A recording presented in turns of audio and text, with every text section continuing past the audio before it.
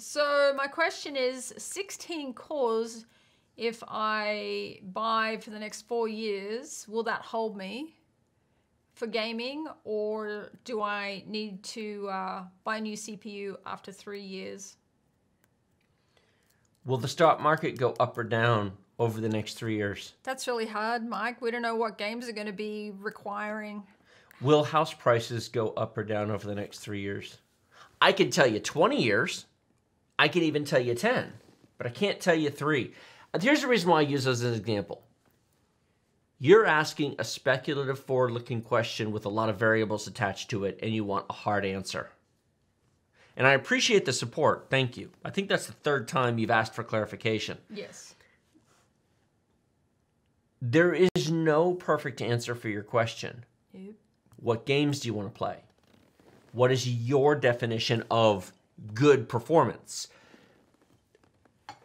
Everybody sort of has their own flavor of what they consider to be good. I have seen people post games, CPUs, GPUs, and resolutions and saying it's fine.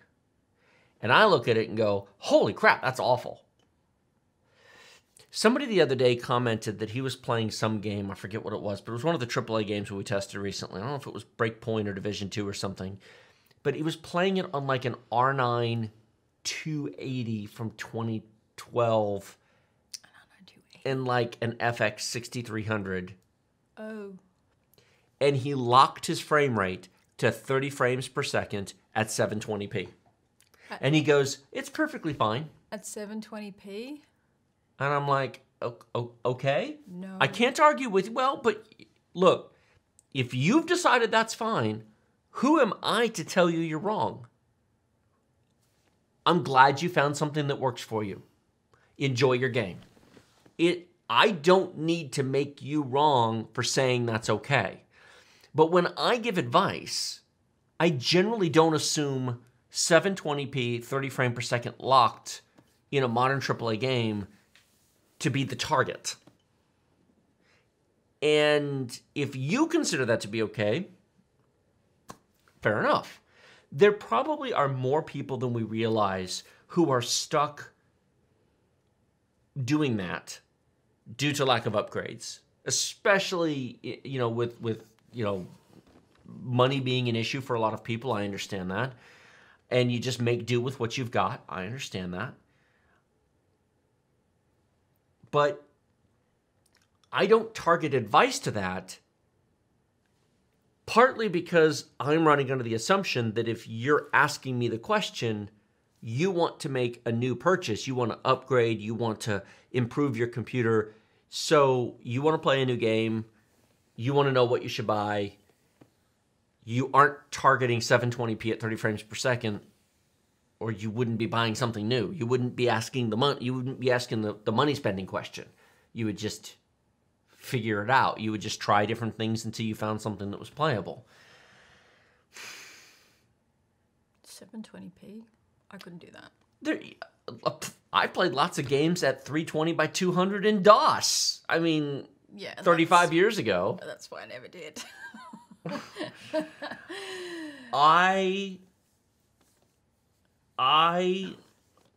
You can find a detail and quality and resolution setting that works for a wide range of hardware. Mm-hmm. You can. I will say this. When you run out of graphics performance, when your GPU runs out of oomph, you can always lower resolution, lower detail, and generally address a lack of GPU power. But at some point that runs out. Now there's 480p at 10 frames per second. But, No. I should tell you about the game Quake and the benchmarks that Cyrex put out to try to pitch their 6x86 in the 1990s. We're talking about 1996 here, 25 years ago. Right. They did various tests between the Pentium and the 6x86, and they said basically what they said is that both the Intel Pentium and the Cyrex 6x86 demonstrated good performance across a variety of games.